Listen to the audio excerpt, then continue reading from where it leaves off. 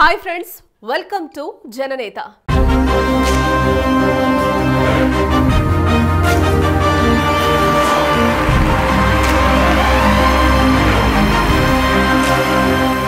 విశాఖ జిల్లాలో గంటా శ్రీనివాసరావు విలక్షణ రాజకీయ నేతగా పేరు తెచ్చుకున్నారు. ఏ పార్టీలో ఉన్నా ఆ పార్టీ సిద్ధాంతాలను వంట పట్టించుకోవడం గంటా ప్రత్యేకత. ఇక విశాఖ వాసుల శైలి కూడా భిన్నంగా ఉంటుంది. పొరుగు నేతలను సైతం ఆదరించి తమ వారిగా గెలిపిస్తారు.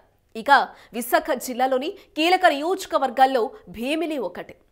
1951లో భీమిలి నియోజకవర్గంగా ఏర్పడింది.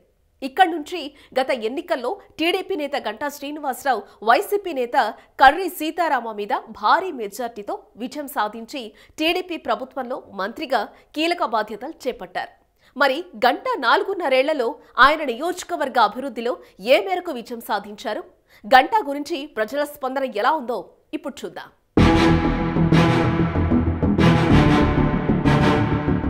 విశాఖ జిల్లాలోని భీమిలి నియోజకవర్గం 1951లో ఏర్పడింది. ఇప్పటి వరకు ఇక్కడ 12 సార్లు ఎన్నికలు జరిగాయి. మొదట స్వతంత్ర అభ్యర్థులు, ఆ తర్వాత కాంగ్రెస్ అభ్యర్థులు ఇక్కడ విజయం సాధించారు. టీడీపీ ఆవిర్భావం నుంచి ఆ పార్టీ అభ్యర్థులు విజయం సాధిస్తూ వస్తున్నారు. 1983లో టీడీపీ ఆవిర్భవించినప్పుడు టీడీపీ నుంచి పూసపాటి ఆనంద గజపతిరాజు విజయం సాధించారు.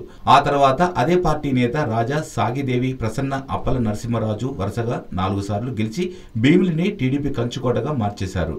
అయితే ఆపై 2 సార్లు ఇక్కడ టీడీపీ ఓటమిని చవిచూసింది. గత ఎన్నికల్లో టీడీపీ సీనియర్ నేత గంటా శ్రీనివాసరావు టీడీపీ తరపున బరిలో నిలిచి ఇక్కడ నుంచి తొలిసారి ఎమ్మెల్యేగా ఎన్నికయ్యారు. అంతకుముందు ఆయన చోడవరం, అనకాపల్లి స్థానాలకు ప్రాతినిధ్యం వహించారు.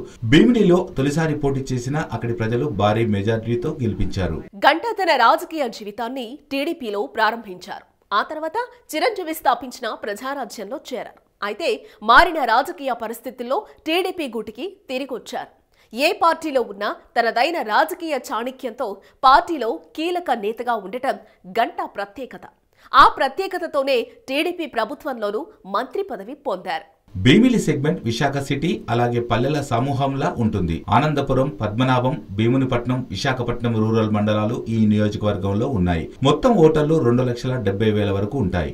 ఇందులో ఎక్కువ మంది మహిళలే. కాపుల జనాభా ఇక్కడ ఎక్కువగా ఉంటుంది. ఆ తర్వాత యాదవ్, మత్స్యకార, రెడ్డి సామాజిక వర్గ ప్రజలు అధిక సంఖ్యలో ఉన్నారు. గెలుపు ఓటములను ప్రధానంగా వీరే నిర్ణయిస్తారు. అయితే క్షత్రియులు తక్కువ సంఖ్యలో ఉన్న ఎన్నికల నాటికి వారే కీలకం అవుతున్నారు. టీడీపీ ఆవిర్భవించినప్పటి నుంచి అధిక సంఖ్యలో ఆ పార్టీ ఇక్కడ ప్రజలు ఆదరించారు. ఇక ఎన్నికల సమయంలో పలు హామీలు గుప్పించి ఇక్కడ విజయం సాధించారు. విశాఖ అభివృద్ధిలో భీమిలి పాత్ర కీలకమైనది. ఇక్కడ ఐటీ కారిడార్ తో పాటు పలు కీలక సంస్థలు కూడా ఉన్నాయి. భీమిలి నుంచి ఎమ్మెల్యేగా గెలిచిన గంటా చంద్రబాబు కేబినెట్ లో మానవ వనరుల మంత్రిగా కీలక పాత్ర పోషిస్తున్నారు. అయితే సొంత నియోజకవర్గంపై మాత్రం పెద్దగా దృష్టి పెట్టడం లేదన్న వ్యాఖ్యలు వినిపిస్తున్నాయి. సింహాచలం దేవస్థానం అభివృద్ధితో పాటు పంచగ్రామాల వివాదాన్ని పరిష్కరిస్తానని ప్రకటించారు. విశాఖలో జరిగిన తొలి కేబినెట్ లో ఆయా సమస్యలపై చర్చించారు. అయితే ఆ తర్వాత న్యాయపరమైన చిక్కులు అంటూ సమస్యలను దాటవేస్తున్నారన్న విమర్శలు ఉన్నాయి. అలాగే 1,00,000 కుటుంబాలకు ఉపాధి అందించే చిట్టవలస జ్యూట్ మిల్ ని తెరిపిస్తారని చెప్పిన ఎమ్మెల్యే ఇంతవరకు చొరవ చూపలేదని కార్మికులు ఆవేదన చెందుతున్నారు. అలాగే పద్మనాభ స్వామి ఆలయ ఘాట్ రోడ్ నిర్మాణంపై హామీ ఇచ్చినా ఆ పనులు మొదలవలేదు. అలాగే భీమిలి త్రాగునీటి సమస్య కూడా తీరలేదు. అయితే అభివృద్ధిలోకి దూసుకుపోతున్నామని గంటా చెబుతున్నారు. ఐటీ టవర్స్ భీమిలిలో ఏర్పాటు అవుతున్నాయని, టూరిజాన్ని డెవలప్ చేశామని ఆయన చెబుతున్నారు. మేజర్ సమస్యలు 5లో 3 పూర్తి చేశామని మంత్రి చెబుతున్నారు. అయితే మంత్రి మాత్రం ప్రజలకు అందుబాటులో ఉండడం లేదన్న విమర్శలు వ్యక్తమవుతున్నాయి. మంత్రిగా ఉండడం వలన ప్రజలకు కొంచెం దూరమయ్యానని గంటా కూడా అంగీకరించారు. గత 4.5 ఏళ్లుగా అభివృద్ధి చాలా వరకు జరిగినా అదంతా రాష్ట్ర ప్రభుత్వం చేపట్టిన పనులుగా ప్రజలు భావిస్తున్నారు. అయితే గత కొన్ని హామీలు నెరవేర్చారని చెప్పేవారు కూడా లేకపోలేదు. అయితే ఎమ్మెల్యే అందుబాటులో ఉండకపోవడంతో ఆయన బావమర్ది పెత్తనం ఎక్కువైందని అంటున్నారు.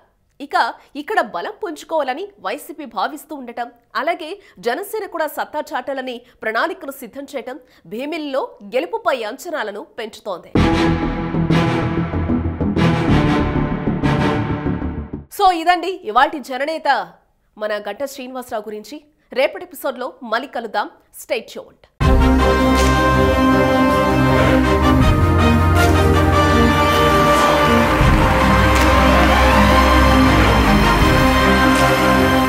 Hi, this is Heba Patel. Please subscribe to ALO TV.